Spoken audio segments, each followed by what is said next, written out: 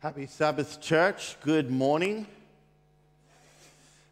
Autumn is here, but it feels like winter has arrived. Yeah? Forgive us, we still have to abide by COVID safety standards. That's why we've got our windows open. So it is fresh. We've got some lovely air. I'd love for you to turn to somebody nearby and just welcome them to church. Wish them a happy Sabbath, all of that beautiful stuff. Let's warm this place up a little bit.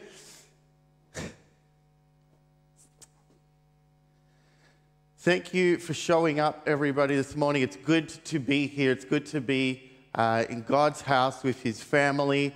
And young people, thank you for your music. It's been beautiful. Faith, thank you for that story. I drive through Stratford all the time and cross the Avon River and just had beautiful, just sort of imagination running wild.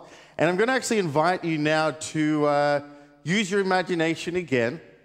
Darren last week did a beautiful introduction to who the Thessalonians were, these people of this little port city in Thessalonica, Thessaloniki, if you're Greek. One thing I sort of hopped on YouTube this week, and I'm like, you know what, I don't know a whole lot about this place other than what Darren shared. I did meet a girl one time when I was in Greece, and I was on a ferry, and I was on a Bible Lands tour, and we were heading to Patmos, and she was heading to Thessalonica. But that was all I knew about. I'm like, oh, that's a biblical place. And she didn't speak English, but we were using my ancient Greek textbook to communicate. And just mind you, just imagine we're on a boat, and this old lady, she's like everybody was just entertained by our conversation. And this old lady just stands up, she picks up my book, and she's like, and I'm like, what? And some young guy's like, oh, she says, this is from 2,000 years ago. I'm like, yeah. And he's like, it will not work. I was like, I'm trying. Anyway, but yeah, that's about as far as my experience with Thessalonica goes. But as I did a little bit of research on my own, what I discovered is Thessalonica, it's a very beautiful place. But one of the things that are very interesting and striking about it, it's a bay city, it's a port city. And if you take out a map, you'll sort of see that the city sort of looks across a body of water. And on the other side of the body of water is the Mount Olympus ranges. Yeah? This is the place where the gods used to live, so the ancients thought. And you can well imagine that when Paul left this place, as Darren mentioned, he was there for 3 Sabbaths. Our sermon series is going to go for a lot longer than 3 Sabbaths. You kind of imagine what could he possibly have accomplished in 3 Sabbaths. And you can imagine him walking away, looking at the city that he's left behind, these beautiful people who he's fallen in love with. And over his shoulder, he looks and he sees that mountain range. A constant reminder to him of this stark difference in culture and the way people thought about the world. And he's leaving them. And all the while, there's like this very real threat that the people could go back to the things that they used to do, that they used to know. When I was a kid, I used to love going to the library, and I had this phase where, I just got interested in reading Greek mythology. And I used to go to that section of the library, and I was just very fascinated learning about this culture and learning what they believed. But as I got older, I started to appreciate the work that Paul had to do. These guys in places like Thessalonica would often adopt the qualities of the gods that they followed. And these people were not people you and I would like to admire in any sense. They lived very interesting, wild, crazy lives. But they were often held as the model of what it was to aim to be in life. And so Paul has some real deep-seated concerns. And as Darren mentioned, the letter to the Thessalonians really does take on, as Faye also mentioned in our story, a pastoral quality. It has this tone about it where you can really see Paul's heart for his community. And I really want all of us this morning to sort of listen to this message in terms of, and think in terms of, who are the people God's called me to be a pastor towards? Yes, we've got some paid people to be our pastoral staff, and we've got some awesome YPWs, but all of you in your own right have been invited to be a follower of God, and with that comes the responsibility to share the gospel in your immediate vicinity. And the people you share the gospel with are the people you have a pastoral responsibility to today. So I really want you to think in terms of your family, your friends, your colleagues, and even the people here at church, the people in your Sabbath school classes, the people in your midweek groups. Who are the people God's invited you to journey with? We're going to be journeying through the latter part of chapter 3 and the beginning of 4. Darren did a really good job of sort of demonstrating how Paul, throughout his letter to the Thessalonians, has this end-time focus, that Jesus is coming. And we're excited about that, yeah? We are, I believe, excited about it. But maybe some of us struggle to get excited about it for good reason. Because when we look at our own lives, we're like, I don't know if I'd be ready when he comes. And so I hope this message really speaks into part of those fears. And so I'm going to pick up in chapter 3 of Thessalonians, verse 5, if you want to follow in your Bibles. But Paul has this real concern. And he says in verse 5, that is why when I could bear it no longer, I sent Timothy to find out whether your faith was still strong. I was afraid that the tempter had gotten the best of you and that our work had been useless. In chapter 2, Paul mentions that he had wanted to return back to Thessalonica. Say that 10 times. Thessalonica, Thessalonica. I'm not going to do that. But he really had wanted to go back, and we're told in chapter 2 that he had been blocked by the enemy, been blocked by Satan. And he had felt this. I don't know how he had got this impression, but you got to, if you're Paul and you have a pastoral heart for this community, you've got to be thinking in an age where there's no internet, no mobile communication, it's all snail mail. Paul's is completely in the dark on what's going on in this community. He really is concerned, and so he does send Timothy. He tries to see how these guys are going. He's worried that Satan has gotten the best of them. This idea is that, Satan had ultimately tempted them to go back to an old way of life. And Paul says, I was concerned that maybe all of the work I'd put into you guys was useless, says the NLT. Strong language. Made me think of moments in my life where I've been investing, doing Bible studies with people, and you kind of wonder, where's this going? Darren, have you ever had those moments where you're sitting there across the table of someone and you're just like, I don't know. And this is what we live for. As ministers, we love to do Bible studies. I don't know. For the accountant, it's getting the perfect spreadsheet. For the person in sales, it's having a perfect quarter. Pastors, we just love to see people connect with Jesus. And when you're sitting down at the dinner table or wherever it is and people aren't engaging, you're just like, you just wonder if it's a waste of time. I had a moment like that, Faye, when I was volunteering at your school at Heritage. There were 3 kids in year 9. And they had shown interest after the week of worship, and I'd come every week, and I was doing studies. Faye had her hands full as the only chaplain of 2 schools. It was ridiculous. So I'm like, I'll come and help. But these kids, they were just week on, week out. They were just, one kid would just be like, and I'm just like, and so Jesus said to Peter, and I'm like, is that guy sleeping? And his friend's like, yeah, he does that all the time. I'm like, oh my word. And I'm like, green Pastor Ryan, I don't know how to be, excuse me, wake up. You just feel like you're wasting your time. And I don't know about you, but maybe when you look at your own lives, there are people in your life where you've tried to share Jesus with, you've tried to talk to them about Jesus, and you're just wondering, where's it all going? This is a very real reality of having a pastoral heart. Sometimes I wonder if Paul was, when he was telling this to the Thessalonians, I'm wondering if he had this particular passage in mind. And this comes from Isaiah 49 and verse 6. He says, but my work seems so useless. This is Isaiah speaking. I have spent my strength for nothing and to no purpose, yet I leave it all in the hands of the Lord. That is ultimately where the pastor has to arrive every time. Because you can get to a spot where every week you're showing up, or whenever you come to those family events and you're sharing Jesus, you're just wondering what's happening. You just have to leave it in God's hands. And maybe some of us just don't even bother leaving it in God's hands. We just don't even try. Isaiah continues to say, I will trust God for my reward. And there's this idea that in the judgment, God will sort of see what the individual has done. Go, you know what, I know it was hard, but you did the right thing. You stuck with it. And what I see here in the life of Paul and Isaiah's writings, it's so easy to sort of become indifferent, right? It's so easy to become indifferent about the people in our lives that God has placed us, that God is calling us to share something with. And we can just think, you know what, they're not even going to be interested in Jesus. They're not even going to be interested in the fact that I go to church on a Sabbath and it's restful and it's great.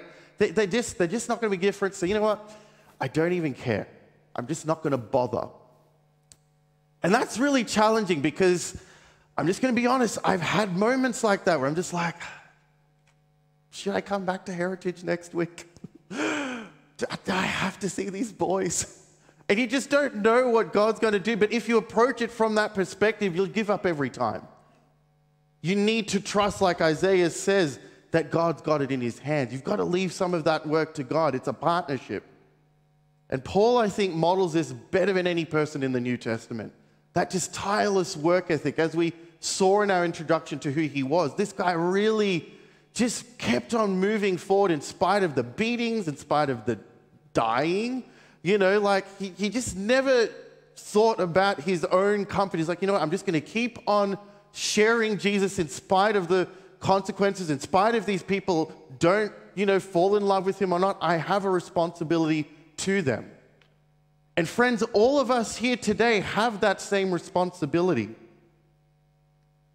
In verse 6 of our passage, in the Thessalonians, he continues, but now Timothy has just returned, bringing us good news about your faith and love. He reports that you always remember our visit with joy and that you want to see us as much as we want to see you.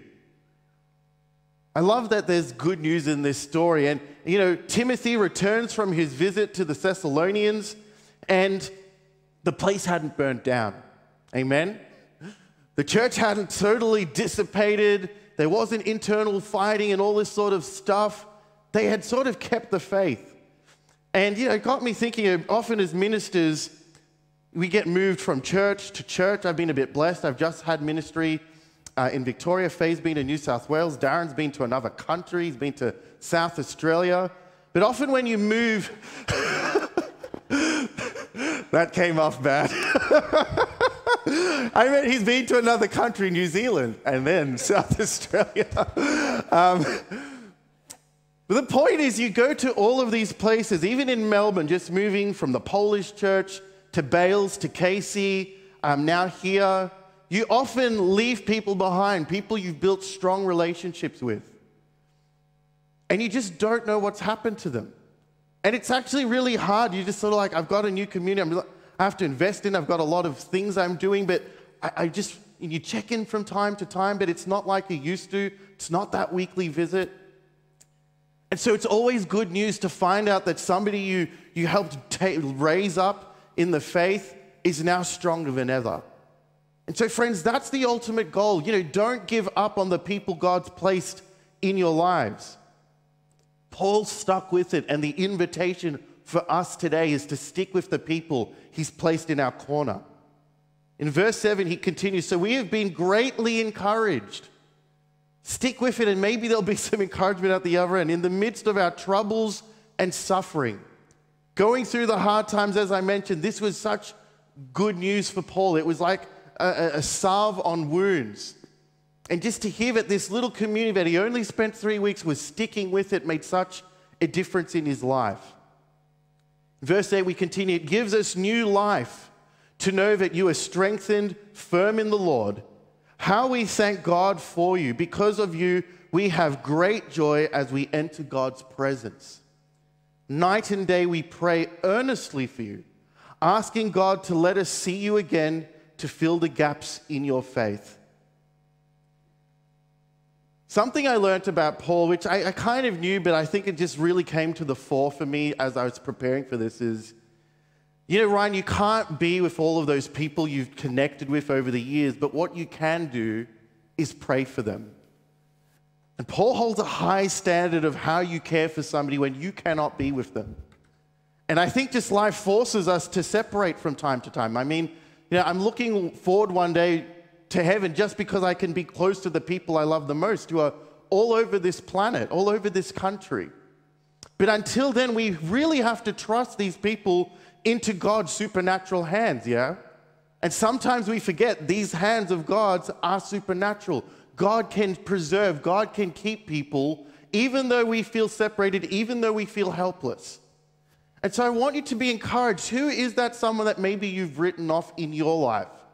Put them in the hands of God. Take a page out of Paul's book. He prays for these people night and day until Timothy comes back with the good news. God is challenging us to go deeper with the people in our lives. May God, our Father, and our Lord Jesus bring us to you very soon. Friends, that prayer would continue, but it wouldn't be until Paul's third mission trip that he would finally get back to the Thessalonians. And as we journeyed through Acts, some of you weren't there, but friends, these journeys happen not over weeks, but months and years. It wouldn't be years until Paul's ultimate dream, his prayer would be finally realized. Hang in there. This is a long game we're talking about. We're not talking about after church. Yep, I went home. I talked to my wife about my brother who's been struggling. We prayed for him as we closed Sabbath, and then that was it. No, we're talking about something ongoing. This is something that's going to continually happen. And who knows, you may not even live to see the fruits of your prayer. But Paul kept on praying. It would take him many more years until he would finally get to these people that he loved, to really be there for them and help them grow in the next stage of their faith development. When I thought about this in my own life, I've been thinking, you know, I think a lot of us are here today because we've been blessed by good mothers, amen? Ellen White has this quote, one of our founders of our denomination, and she says, you know, one day in heaven we'll just have to be appreciative of so many strong mothers because a lot of people will be in the kingdom because of mum's work, mum's prayers. And I think I'm a living testimony of that. The amount of times where I'm like, Mom, you know what, I just wasn't sure about where this message was going, and Mum's like, I was praying for you, how did it go? I'm like, I actually felt it went really well. Thank you, Mum. And it's just something really nice to know that you've got somebody in your corner who's praying for you. I have this weird story, but when I was a kid, I got hit on this knee walking to school by a Russian four-wheel drive. It was a Lada, for any of you who know a Lada. I got hit there, I got flung across the road, and it was bad, and the church came and visited this and that, but one of my mum's friends from work came and visited, and she was Hindu. And she said, you know, it's just like a Christian would come to you and say like, Ryan, I've been praying for you. She came and she's like, this might sound very insensitive, but she's like, literally like, Ryan, I've been praying to Vishnu for you. And I'm just like, I actually really appreciate that. I don't believe in Vishnu. But just knowing that somebody was praying to some pagan god made a huge difference. But knowing that someone's praying to a real God for you, how much more power does that have over you? Just knowing, making you feel confident. Friends, we are being invited to go deep and pray. That was a bit of a weird analogy. I could see everyone's like, ah. I don't know. Pastor Ryan said we got to pray to Hindu gods. No. All right. But friends, we are being invited to go deep with our friends, to go deep with our community. Paul continues in verse 12, may the Lord make your love for one another and for all people grow and overflow, just as our love for you overflows. Pastoral heart. May he, as a result, make your heart strong, blameless, and holy as you stand before God, our Father, when our Lord Jesus comes again. Darren talked very well last week about this idea of the second coming. And here, Paul takes the second coming and says, just kind of like Isaiah, you know, God's going to, and I don't know how this process works, but somehow when God comes, he's going to just want an account of how did you love the people in your life? How did this work out? The Greek that Paul uses here, may God make your heart strong. This is an infinitive verb. And the infinitive verb's really interesting. There are a few of these in this passage. An infinitive verb is a verb, it's an action that happens indefinitely into the future. This thing goes on, quote unquote, for infinity. And he's like, I'm praying that God will continually strengthen your hearts, will continually give you a loving heart. This is something the Christian should never stop having or growing in. Think of terms of like the saying, time keeps marching on. The verb there, marching, would be an infinitive verb. Time just never stops. It keeps on going. The Christian never stops loving, never stops growing his heart for other people. And so from Paul's prayer, we get a really good look at what it means to be pastoral. And Paul is challenging a very, set-in way of thought that these Thessalonians would have had. Remember that they lived in the shadow of Olympus. And one of the stories around the Olympians was that there were these 3 old ladies called the Fates. And the Fates knew when you were going to be born, when you were going to die, and they had this little hair, and when you died, they'd snip the hair, and you were dead, and you'd go off to wherever you went next. But they knew everything. And so often, if you were Greek-minded, you just wouldn't challenge the things that would happen to you. Life just happened because it was all in the hands of the Fates. And Paul, by praying for his community, is saying to them, you know what? There is a power that is stronger than the Fates. Friends, have you resigned your life to fate? Have you given up that God can make a change in your situation, in the situations of your friends? Paul's pastoral heart tells us that we need to keep pursuing the God who is above all other gods. Amen? God can make a change in the lives of the people in your life. But Paul in his pastoral heart takes a turn in chapter 4, and he goes to an interesting place. This place, often when Paul writes, he will address a sin issue. And in the lives of the Thessalonians, they didn't actually have a sin issue to address. But Paul kind of does what a good parent does when you're raising a kid like Harry, you know what? There's this little thing up in our house and it flashes. One day, if that thing makes a really large noise, that means there's a fire and you need to get out of the house. Get low, don't stand, there's smoke, all this stuff. And I'm training my kid how to survive a potential worst case scenario, right? And Paul sees a potential worst case scenario here for the Thessalonians, and that has to do with this 3-letter word which God made very beautifully, but it's become depraved because of sin, and that word is sex. Paul is very concerned that his community may fall into sin because of sex. This is not a topic we talk a lot about, and I'm going to keep it as kosher as I can. But he goes to some interesting places here, and we haven't even got to Corinthians. I don't know which one of us is doing Corinthians, but there's some interesting sins there. We're not going to go deep into it today, but Paul saw that there was a very real problem with sex in this culture. Here's what he says in chapter 4.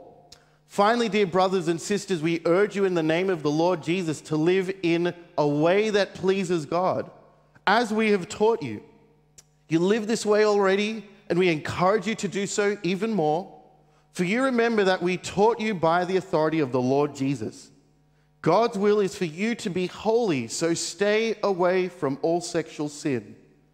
And the passage continues, and there's a very immediate context that he's addressing, and we're not going to go into that. It was just about how to treat your brothers and sisters in a holy way. But we just want to focus on these passages to close our time out. Paul, again, is not addressing an issue, but he sees a potential issue on the horizon. Friends, I'm so glad he spoke into this, because this is an issue we live with today. Statistically, there are people right here now who are struggling with sexual sin.